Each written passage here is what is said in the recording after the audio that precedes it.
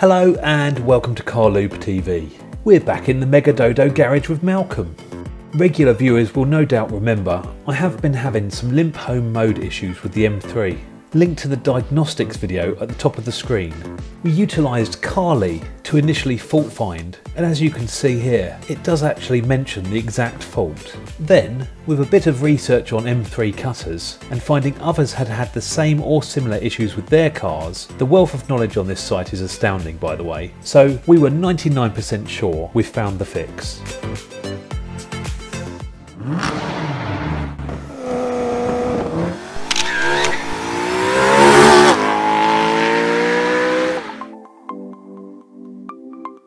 There is always an element of guesswork with intermittent faults, but this is the part we've identified and will be changing today. It is a brake booster sensor with vacuum pipe. It was about £140 from my local BMW dealership, and the sensor and the vacuum pipe can't be bought separately. The sensor is buried underneath the brake master cylinder, and there is definitely a knack to getting it out and obviously reinstalling it. In this video we will do our very best to show you the easy way to carry out the task. Not that it was easy, but you understand. As you can see, Malcolm has started removing the cowling to expose the brake master cylinder. If you like this video or found it at all helpful, please give it a thumbs up, browse the channel and consider subscribing. And if you have any questions regarding the install, feel free to comment below. Pump the brake a few times, remove the vacuum.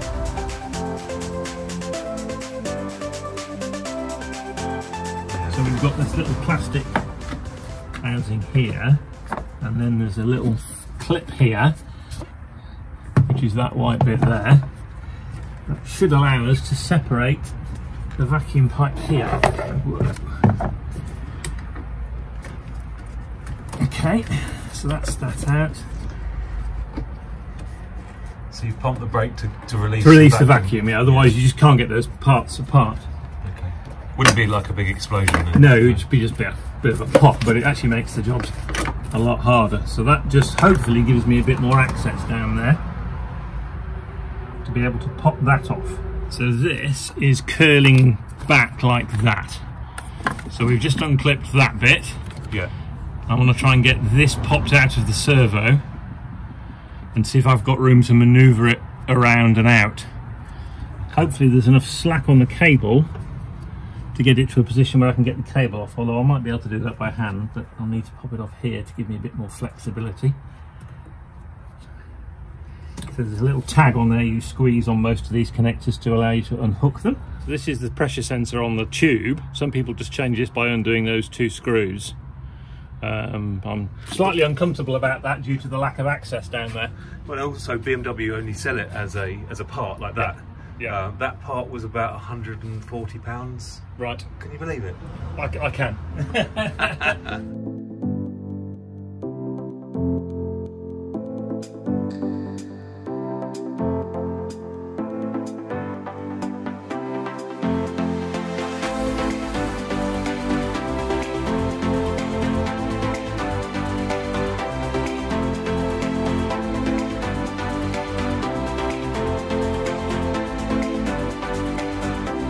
I've got the wiring off the sensor, yeah, but I can't manoeuvre this into position, I don't think, that it will come out unless I get that through there. Will that then turn?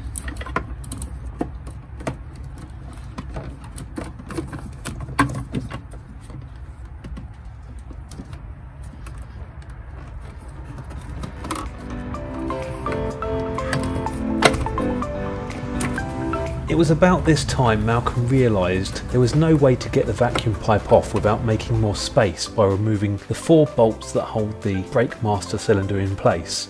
But one of the bolts at the bottom proved very difficult to get onto, so we then tried loosening the bolts on the ABS module. Has that given you anything whatsoever? Well, I don't know whether it will give me any better access to the nut that's on the master cylinder. I'm still not convinced undoing this will give me enough room onto that nut.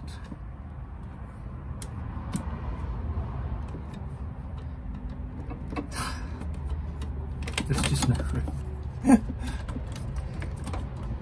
master cylinder is now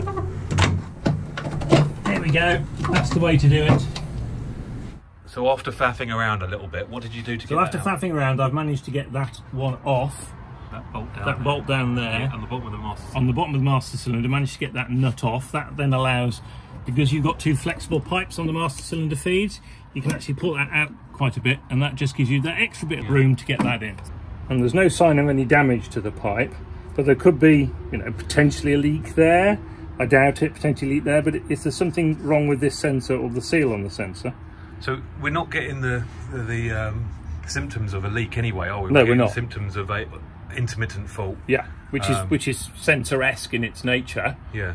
Unfortunately, one of the things is with a fault like this, the only way to be sure it's not the sensor is to change the sensor. Yes. There's no measurements we can make on the sensor, especially when it's out of the car, to tell us whether it's good or bad, unless it's really faulty. Right. In which case, I suspect your fault wouldn't be intermittent as it is. Yeah. So I'm pretty sure. I mean, on the way here today, absolutely fine. Yeah. So started up, didn't go into limp mode, absolutely fine.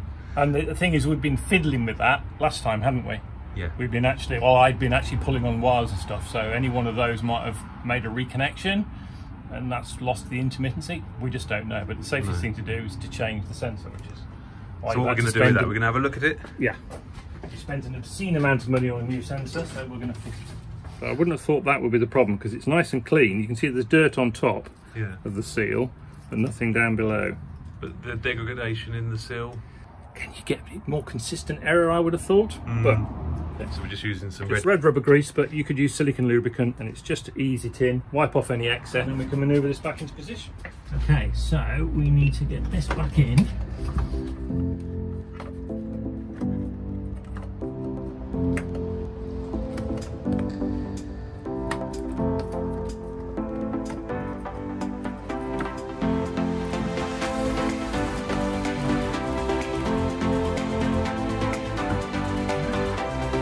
So it goes in relatively easy now. We've managed to move the master cylinder slightly. Yes, it's the width, it's the sensor width that's been the issue.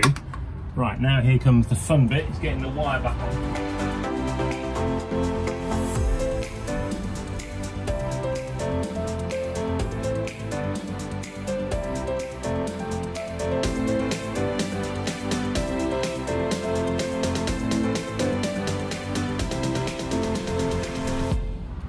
Managed to get the wire on? Yeah, wire's on. So if that goes back into there, that's it. I need to be able to push that. So I've got to get the end of the pipe back into the servo chamber.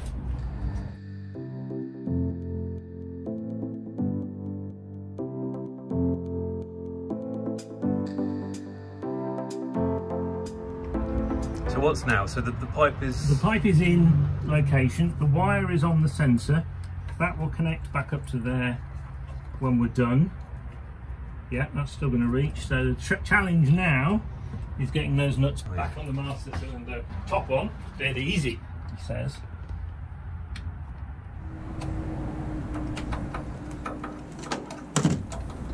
That's it, so tighten those three up. So ultimately, to get the access that we had to remove the bolts on the ABS. No, I suspect not. No, it didn't need that. No, No. I thought that might give us enough room to get the sensor out this side, but it didn't help at all. And it didn't help access to that bolt either, which was another reason for moving that. But definitely that plug being moved out of the way. That you've got there, the big scarf. Probably not actually. No, that's probably not required to come out next time. No, because the limiting factor for this will always be this against here. Yeah. But it's moving it forward, just widen that gap off enough to get the sensor out. Yeah. So I think next time, just those two bolts, top and bottom, slide that out and then it'll just peel out. Okay. And just worth noting, the access to that one down the bottom there is a pain. I was wondering if that... With a different set of... a different ratchet spanner, I might have been able to do that one, get that one off more easily. But there's still a challenge of getting it in there without it dropping off. And I think the other one has just dropped off. No.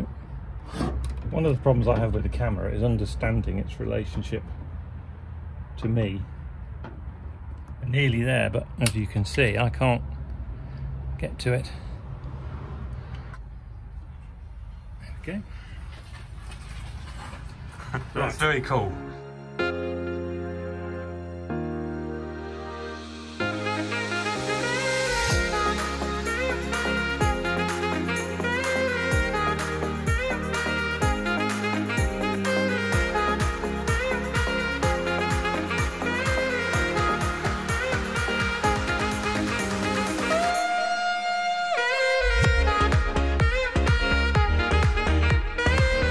So the reason we did the sensor, when it could have been the pump and it could have been a leak, it could have been a relay, but the reason you do a sensor is because it was an intermittent fault. Intermittent fault, yes. And all the Carly data was mentioning that it was a vacuum. It was implying that the vacuum wasn't right, and the values that we were getting off the sensor weren't consistent with the sensor being faulty and it being a leak. No.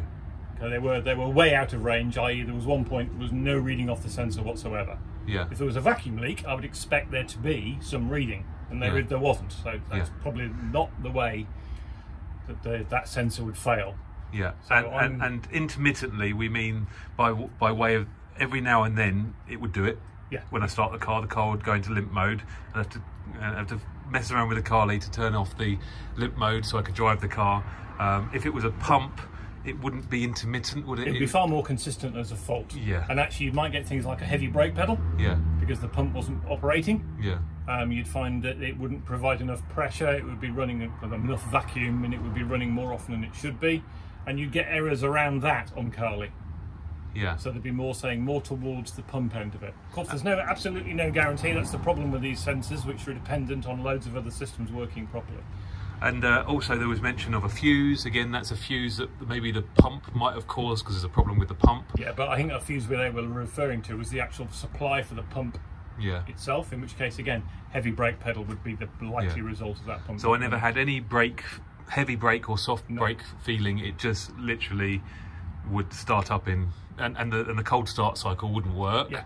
And then we knew it was in limp mode. Yes. Yeah. And I suspect it wouldn't allow the cold start cycle to run. Because it thought there was a problem with the vacuum. Quite why it makes that relationship, I don't know. But if it's not getting any brake pressure, then maybe it actually makes sense. If you've got no brake pressure, then it's going to be harder to brake. Why would you want to be driving at full tilt? Yeah. Actually, backing off in the engine is a sensible solution for the programmers to do that. Yeah. So you can't use full power. So now we just need to, I suppose, switch him on. Switch it on and see if there's any sort of errors.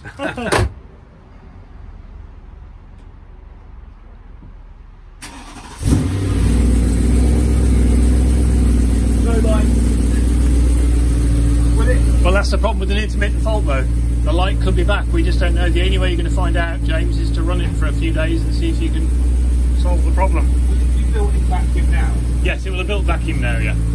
It'll very quickly build vacuum. Very quickly.